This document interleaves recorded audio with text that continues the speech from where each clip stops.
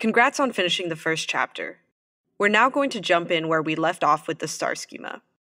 The star schema is the simplest form of the dimensional model. Some use the term star schema and dimensional model interchangeably. Remember that the star schema is made up of two tables, fact and dimension tables. Fact tables hold records of metrics that are described further by dimension tables. Throughout this chapter, we are going to use another bookstore example.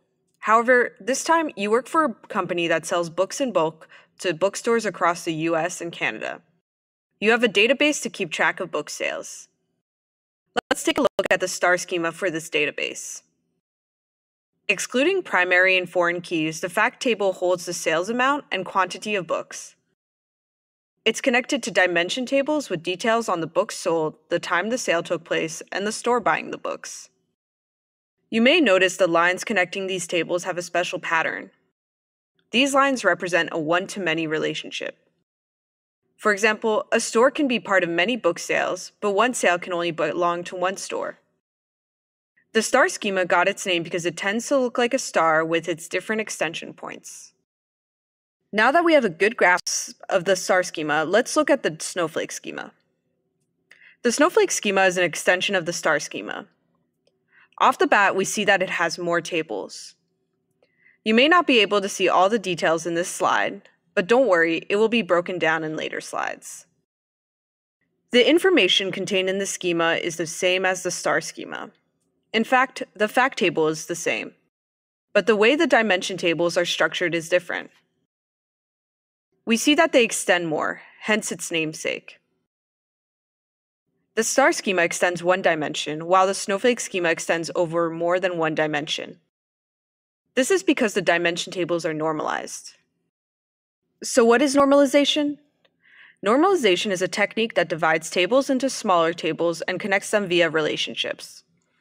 The goal is to reduce redundancy and increase data integrity. So how does this happen? There are several forms of normalization, which we'll delve into later. But the basic idea is to identify repeating groups of data and create new tables for them.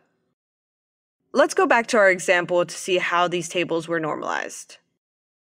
Here's the book dimension in the star schema. What could be repeating here?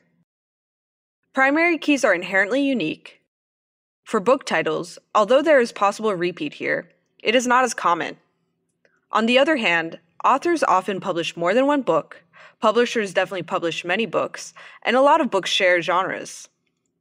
We can create new tables for them, and it results in the following Snowflake schema. Do you see how these repeating groups now have their own table? On to the store dimension. Cities, states, and countries can definitely have more than one bookstore within them. Here are the normalized dimension tables representing the bookstores.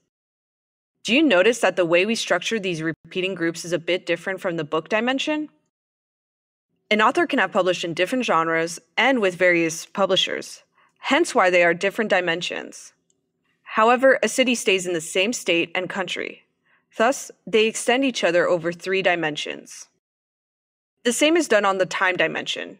A day is part of a month, that is part of a quarter, and so on. And here we put all the normalized dimensions together to get the Snowflake schema. Getting the hang of this? Let's work through